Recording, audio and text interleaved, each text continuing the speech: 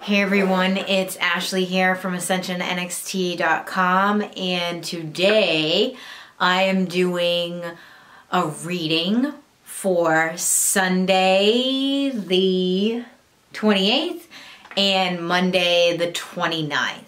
And please subscribe to my YouTube page, and there will be more daily readings to come for this week. We just got off a week where I do the ABC readings, pick a card readings on Facebook page, so you can follow me on the Ascension NXT Facebook page, and I go live and I pick cards for people that are watching. So I alternate every week into doing daily readings on YouTube and then the live videos on Facebook. So definitely check those out. Today I am going to be using Barbara Moore's The Mystic Dreamer Tarot. This is the book from the tarot deck because I don't have the case on me. I actually have them wrapped up because that's how I travel with them. So just going to unwrap these cards. And I am, whoop, almost dropped my candle there. And I am also using the Starman Tarot by David D'Angelis. So we got two tarot decks today. Usually I mix them up with an oracle, but I've been told to use two tarots. So let's see what's coming out. Also too, I have my really cool Sears candle that I made personally. I actually stole one for myself. This one doesn't have a sticker on it, but you can actually order this on the website. It's hand poured by me. I made a mess out of this one, so I kept it for myself, but I think it's really pretty. And it actually has a really big amethyst in there. It's like an amethyst point that's like that big. So when you order it, you get a nice big crystal with it, but you have to burn the candle to get it. So, and I love this candle. It works really well. Let's see what's coming up for the 29th and the 30th. How are we going to start off this week?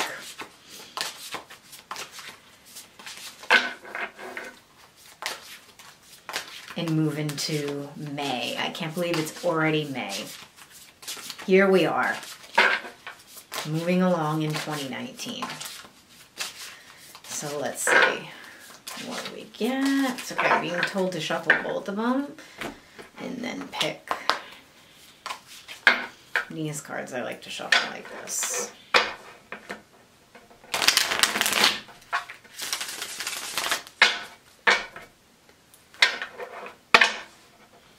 Being told to pull that card out.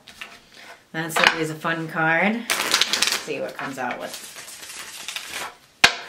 This is my favorite deck. This is the Mystic Dreamer Tarot. I use this all the time when I'm reading people, when I'm reading myself. I just love the pictures on it and the feeling that I get from the deck. It's actually the first time that I had like a tarot reading. This person used this deck, so I think it's really cool. Oh, geez. What do we have in the beginning of the week?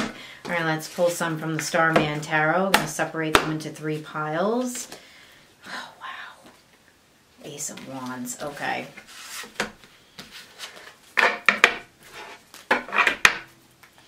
All right. So the first 2 cards I pulled, 5 of Wands. Focusing on that. And then we also have the 6 of Cups, but that came in upside down. So I like to read the upside down version. Then we have the High Priestess, which that's a really fucking crazy looking High Priestess. And the Ace of Wands. So just by the way that these cards are laid out, I see, like, obviously this is a competitive card. Anytime that this card comes in, it's like competition, jealousy, envy, all of those fun things coming up. And this card to me is an inner child card, innocence.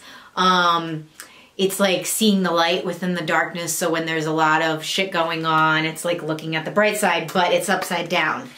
So to me, it means that the beginning of the week, it could be your, like, I feel like it's combat in the mind combat in the mind is what I keep getting. I'm not so sure if you're going to see this with people around you. I mean, some of you can, but I feel like for most of us, because this is a collective reading, I feel like that this is what's going on up here.